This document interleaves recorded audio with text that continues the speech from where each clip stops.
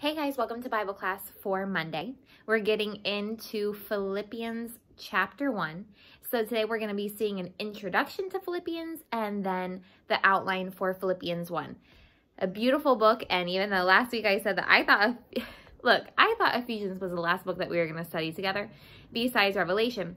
And I had already planned on studying Philippians.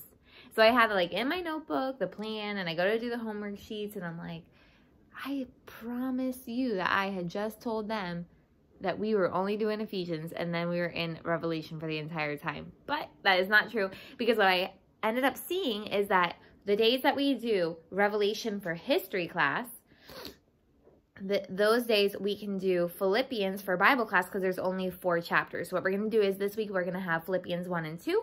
And then next week we'll have Philippians 3 and 4. Okay, and that will be the last book besides Revelation that we're going to study, which I'm really excited about because Philippians is packed full, you guys, of amazing verses. Every chapter has verses that are just they just hit you in your heart.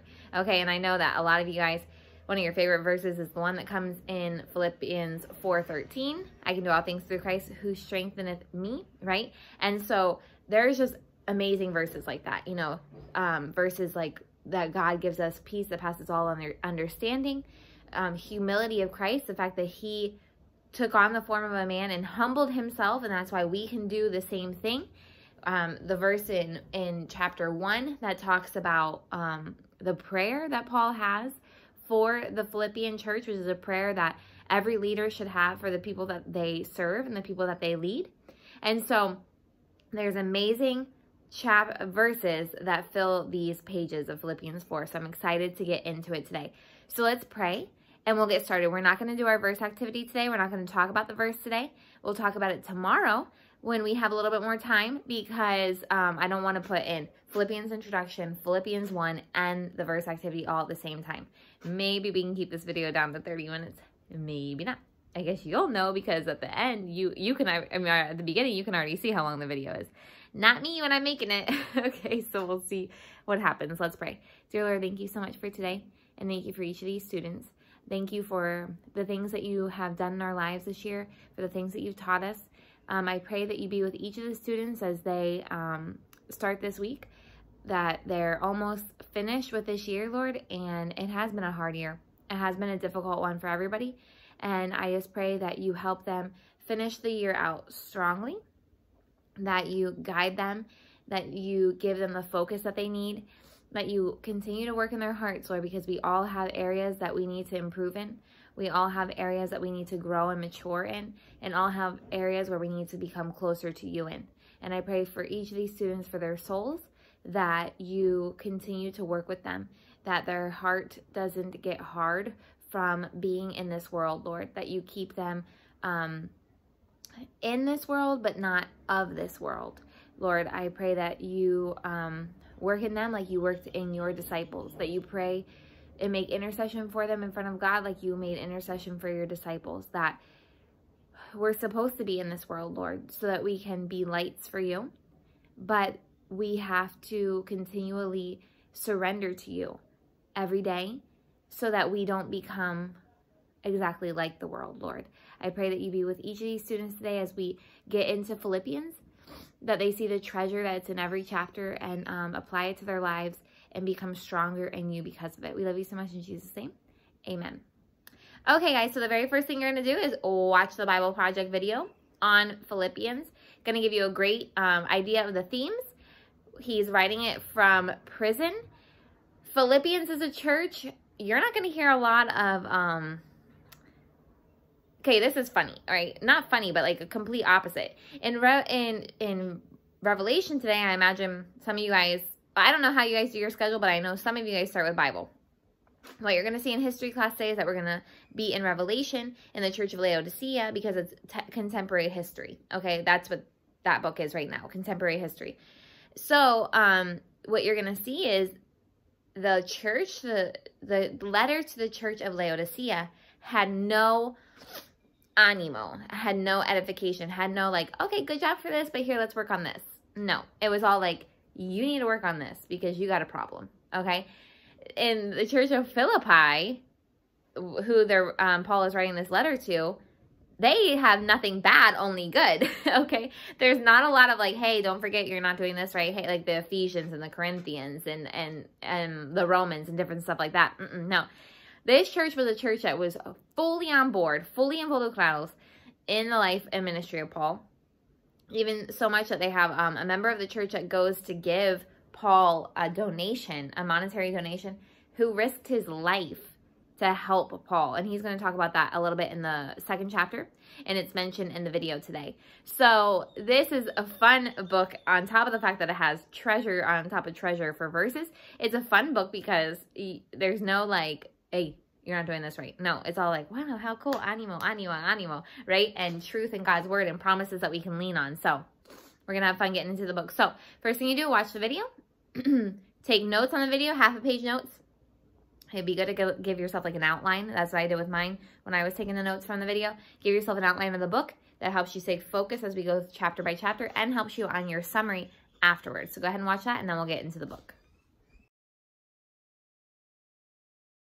Paul's letter to the Philippians. The church in Philippi was the first Jesus community Paul started in Eastern Europe, and that story is told in Acts chapter 16. Philippi was a Roman colony in ancient Macedonia. It was full of retired soldiers, and it was known for its patriotic nationalism. And so there, Paul faced resistance when he was announcing Jesus as the true king of the world. And after Paul moved on from there, those who became followers of Jesus continued to suffer resistance and even persecution, but they remained a vibrant community faithful to the way of Jesus. Paul sent this letter from one of his many imprisonments, and for a very practical reason.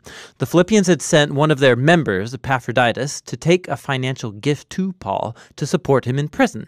And Paul sent back this letter with Epaphroditus to say thank you and to do a whole lot more. The design of this letter doesn't develop one single idea from beginning to end like many of Paul's other letters. Rather, Paul has arranged a series of short, reflective essays or vignettes, and they all revolve around the center of gravity in this letter, which is a poem in chapter 2. It artistically retells the story of the Messiah's incarnation, his life, death, and resurrection, and exaltation. And then in each of these vignettes, Paul will take up key words or ideas from that poem to show how living as a Christian means seeing your own story as a lived expression of Jesus' story. So Paul opens the letter with a prayer of gratefulness, and he thanks God for the Philippians' generosity, for their faithfulness, and he expresses his confidence that the life-transforming work that God has begun in them will continue into greater and more beautiful expressions of faithfulness and love. And Paul then focuses on their obvious concern at the moment, which is his status in prison. Being in a Roman prison was no picnic, but it paradoxically has turned out for good to advance the good news about Jesus. So all of the Roman guards, the administrators, they all know that Paul's in prison for announcing Jesus as the risen Lord. And his imprisonment, it's inspired confidence in other Christians to talk about Jesus more openly. And Paul's optimistic that he will be released from prison, but it's possible that he could be executed. And as he reflects on it, that actually wouldn't be so bad, because for me, Paul says, life is the Messiah. And so dying would be a gain. For Paul, his life in the present and in the future, it's defined by the life and love of Jesus for him. And so if he's executed, that means he'll be present with Jesus, which would be great for him.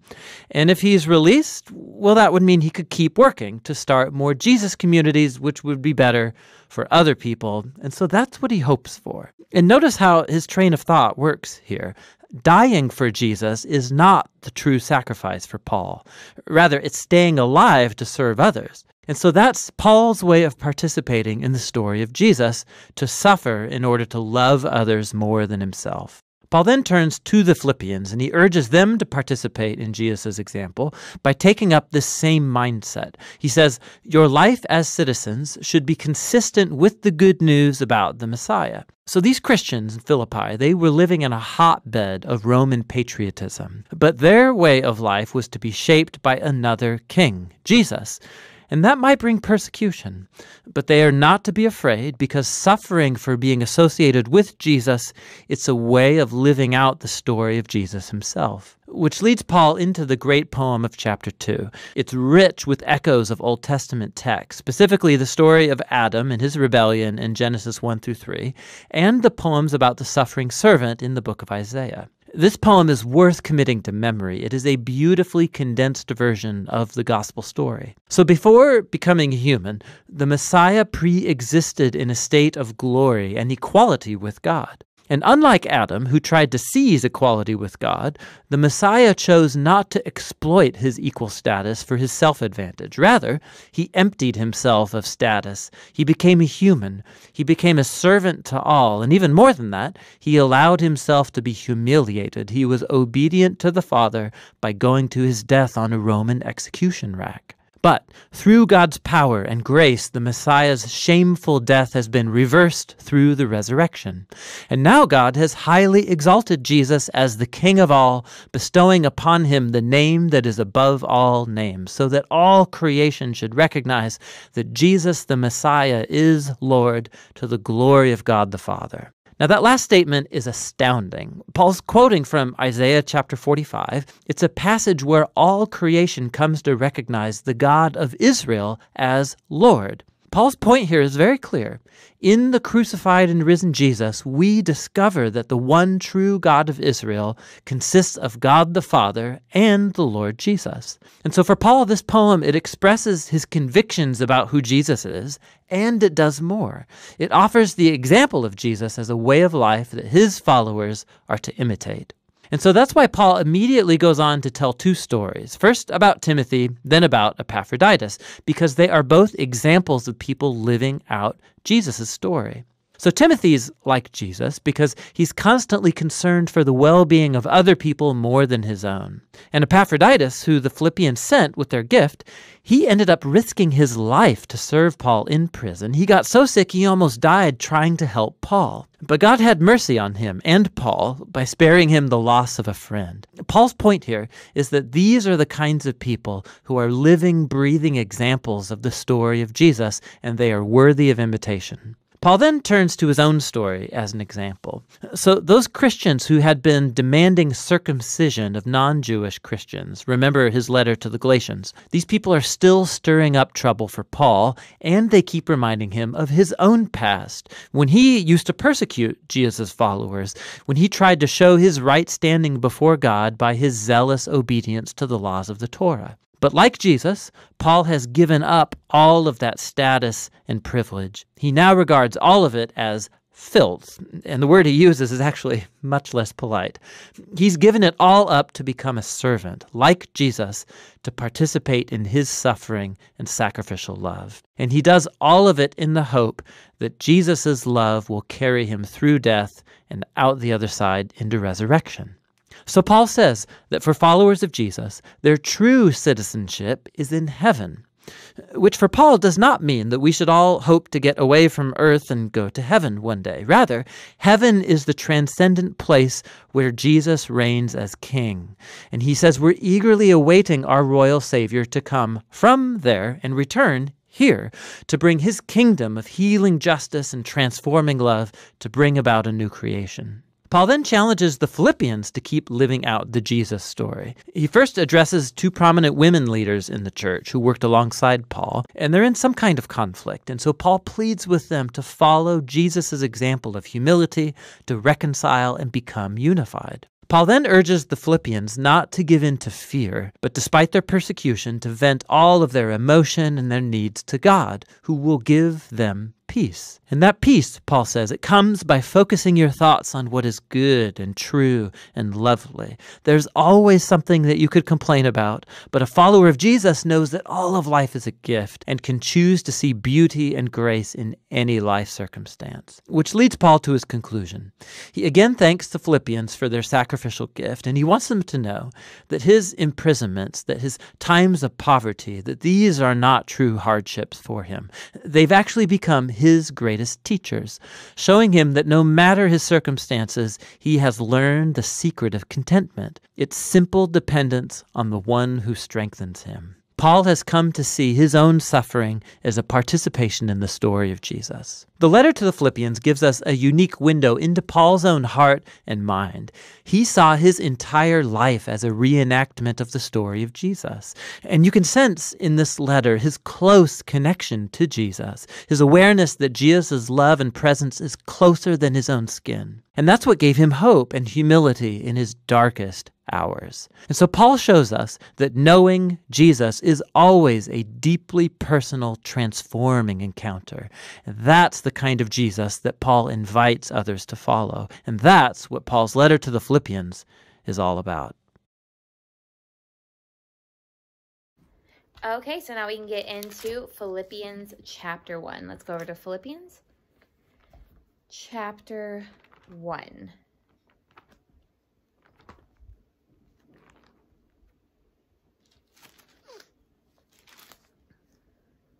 Okay, here we go. I don't think that we need to continue to read the whole thing first. I think we can just get into it. The Philippians chapter 1, we're basically just going to call this the opening of the letter. Okay, the opening of the letter, because there's a lot of different themes here. Okay, so not necessarily just one theme that we can call the entire chapter. So look at verses 1 through 8. Verses 1 through 8 is opening encouragement and sincerity. Opening encouragement and sincerity. Look what it says in 1 through 8. Pablo y Timoteo, siervos de Jesucristo, a todos los santos en Cristo Jesús que están en Filipos, con los obispos y diáconos. Gracia y paz a vosotros de Dios nuestro Padre y del Señor Jesucristo. Doy gracias a mi Dios siempre que me acuerdo de vosotros, siempre en todas mis oraciones rogando con gozo por todos vosotros, por vuestra comunión en el Evangelio desde el primer día hasta ahora, estando persuadido de esto, que el que comenzó en vosotros la buena obra, la perfeccionará hasta el día de Jesucristo. Como me es justo sentir esto de todos vosotros, por cuanto os tengo en el corazón, y en mis prisiones, y en la defensa, y en confirmación del Evangelio, todos vosotros sois participantes conmigo de la gracia. Porque Dios me es testigo de cómo os amo a todos vosotros con el entranable amor de Jesucristo. Okay, so like I said, it's encouragement and sincerity from Paul. He is sincerely thankful for these people, right? He opens up the letter, Paul and Timothy, the servants of Jesus Christ, to all the saints. So he's writing on behalf of both of them, right? And with all the people there at the church of Philippi. In verse number 2, he's saying grace to them and peace to them from God the Father and from the Lord Jesus Christ. Paul always sets up his authority. Who's his authority? God and Jesus Christ. Who is he based in? What's his foundation? God and Jesus Christ. He never points to himself, right? He talks about how much he loves them. He talks about how thankful he is for them. But it's after he points to Jesus Christ, right? Then verse 3, one of the most beautiful verses to express your thankfulness for somebody in the ministry. Doy gracias a mi Dios siempre que me acuerdo de vosotros, right? How does he express his thankfulness for them? How does he express his thankfulness for them? Look at verse 4. By praying for them, right? Always in every prayer of mine for you all, making requests with joy for your fellowship in the gospel from the first day until now, right? So he prays for them. That's how he expresses his thankfulness, not just telling them, right? But even when he's not with them, he thinks about them and prays for them. And then in verse number 6, also one of the most famous verses and taken out of chapter 1 a lot of times, but not out of context, because this verse basically has its own context, I would think. You could say, because it stands alone. Estando persuadido de esto, de what? Que el que comenzó en vosotros la buena obra la perfeccionará hasta el día de Jesucristo. Guys, that's confidence right there. Because here's the thing, I was thinking about this when I read this verse the other day and I never thought about it. But this is a verse about not losing your salvation as well as everything else. The confidence that, hey, look, if we fall into sin or if we step back from Jesus Christ, guess what? He's still doing a work in us. Because he's going to do it until the day of Jesus Christ. That means he's going to do it until he comes back for us. He promises that, right? So he's going to keep working on us. He's going to start throwing things in our life to bring us back to him, right? Because that's what it says right here. Also, when we look at it and we're discouraged and we say, like, I can't do anything right. I can't. I'm not a mature Christian. I can't get to the point where I'm a mature Christian. Why can't I say no to this sin? Why do I keep being tempted by this? Why do I keep falling into temptation from this? Why do I feel like I'm not able to be used by God? No. Here's your promise right here. Que el que comenzó en vosotros la buena obra, la perfeccionará hasta el día de Jesucristo. So when I realized that this is a verse also for the confidence in your salvation, I was thinking, you know what? That is one evidence about not losing your salvation. Paul talked to these Christians. Remember in Corinthians, he said, you're carnal Christians. You're living like you're living like the world, right? But did he ever say, watch out, you're going to lose your salvation? No, he didn't. He said, look, he's going to keep working in you. Hey, look, you need to get to the point where you want meat from the word of God, not just milk from the word of God, right? He continued to encourage them and speak directly to them and say, get this right. But he never said that God was going to say, like, that's it. Ya pasó el límite. No. Okay?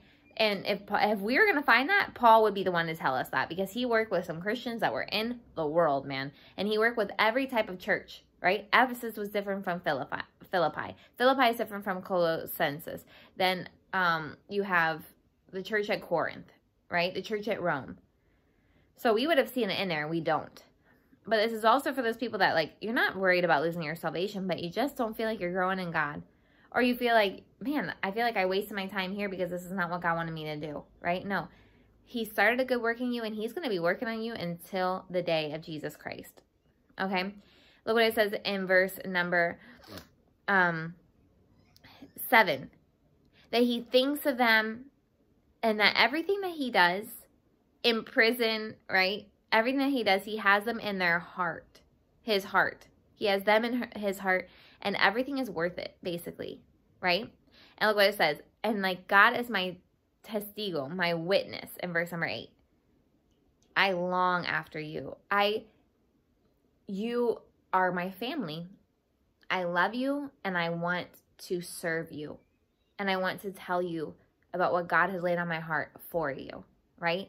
He's completely dedicated these people. So look what it says in verse number 9 through 11. Some of you guys know these are one of my favorite verses in the entire Bible, because here's the prayer. Here's the powerful prayer that Paul has for his people. So that's what it's called, Paul's powerful prayer. Y esto pido en oración, que vuestro amor abunde aún más y más en ciencia, en todo conocimiento, para que aprobéis lo mejor, a fin de que seáis sinceros e irreprensibles para el día de Cristo, llenos de frutos de justicia, que son por medio de Jesucristo, para gloria y alabanza de Dios. So quickly, what is all this talking about? He starts out by saying in verse number 9, this is his prayer for the people. This is what any leader's prayer should be for their people. That your love abounds more and more, that it grows more and more. In what? In knowledge and in all judgment. That means that you have, one, that you're gaining knowledge of one, the word of God, two, what you need to gain knowledge for to be the servant that God wants you to be, and then discernment, sabiduría, wisdom, right? Because that's what it says right here. In todo conocimiento. In English it says in all judgment, right? Why? So why does he want you to grow in love and grow in knowledge and grow in wisdom? So that you can aprobéis lo mejor, right? So that means that you do things that are excellent. It says in English that ye may approve things that are excellent. Approve meaning like you say, this is for me and this is not for me. I'm not going to go down this road because that's not excellence for God. That's not glory to God, right? But I am going to go down this road because this is how I'm going to do my work with excellence for him. Which is really cool because we talk about that all the time. And then when I saw that it was right there in the Bible, aprobéis lo mejor, I was like, what? That is the coolest thing ever. Okay, that's what Jesus wants for us as well. Why? Okay, so now why does he want us to grow in love, grow in knowledge, grow in wisdom? Approve lo mejor, right? Do things with excellence. Why? A fin de que seáis sinceros. No hypocrisy. No acting like you, how you think everybody wants you to act. But that you sincerely love God and that you sincerely want to do his work. And what? Irreprensibles. That means more and more becoming like Jesus Christ and more leaving the sin of the world behind, right? You more and more become perfeccionados. We're never going to be perfect, but we can be way far away from sin. We don't have to be a slave to sin, and we don't have to be marked by sin. When people look at our lives, they can say that that's a person that's living for God. And that is what he's saying. Para el día de Cristo. So just like Jesus in Ephesians tells us that his relationship with us is that he wants to get us ready for the day of Jesus Christ. Paul says that's my carga too. That's my desire too. That's what God's put in my heart too. To get you ready for the day of Jesus Christ, the judgment where he says, it's true, nobody's perfect, but wow, you did a lot for me. Thank you for showing me how grateful you were for me while you were on this earth with the one life that you have to live, right? How, too? What's it going to look like? What's it going to look like when we're getting ready for the day of Jesus Christ? One sincero, one irreprensible. Look what it says. Lleno de fruta de justicia, que son por medio de Jesucristo, para gloria y alabanza de Dios. So that you're going to have fruit of righteousness. Meaning that people are going to see that you do right. People are going to see that you live for God. And that only comes from Jesus Christ, it says. You got to be close to him. You got to be asking for forgiveness. You got to be asking him to clean your heart. You got to be asking him to help you live for him. Be laying down your life every day, taking up his cross every day, and making it your goal in life to fulfill his purpose, right? That's what his prayer was. Why? To glorify and give praise to God. Okay, my favorite part of this chapter. Look at verses 12 through 17. God is using his plight for good. Okay, I wanted to teach you that word, so that's why I put it in here. Plight. P-L-I-G-H-T. God is using his, Paul's, plight for good. Plight is your tinieblas, okay? Your problems. The obstacle in your life right now. That's your plight. So, Paul... Look, the Philippians are worried about him. The Philippians want to know how he's doing. Just like I said in the video, the prison system was horrible in those times. Okay, disgusting. And so they want to know, is he okay? And they feel bad that he's in jail for trying to do what's right, right? But look what he says. He has complete confidence in this. He says, this is all working out for good. Don't you worry. Okay, 12 through 17. Quiero que sepáis, hermanos, que las cosas que me han sucedido han redundado más bien para el progreso del evangelio. Okay, he says, look, this is advancing the gospel, man. This is cool stuff. I understand that you guys are worried that I'm in jail.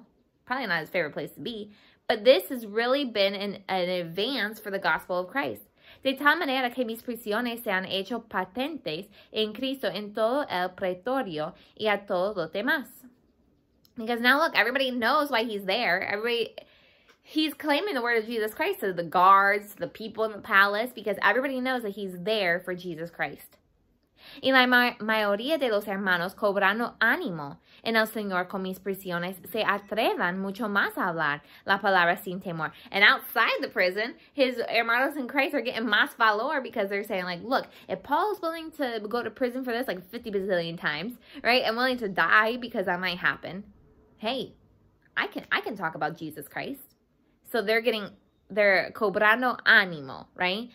Algunos a la verdad predican a Cristo por envidia y contienda, pero otros de buena voluntad. So he says, look, I know that there's some out there with the wrong motives, misrepresenting Christ, but then there's some with good ones. Los unos anuncian a Cristo por contención, no sinceramente pensando añadir aflicción a mis prisiones, pero los otros por amor, sabiendo que estoy puesto para la defensa del evangelio. I love how he throws that in there, like, guys, I know, don't worry. I know that there's people out there that, one, don't support me. Definitely don't support the real gospel of Jesus Christ, and they're claiming that they do, right? Don't worry. I know. I'm not decepcionados. Because there's other people that are there out there sinceramente.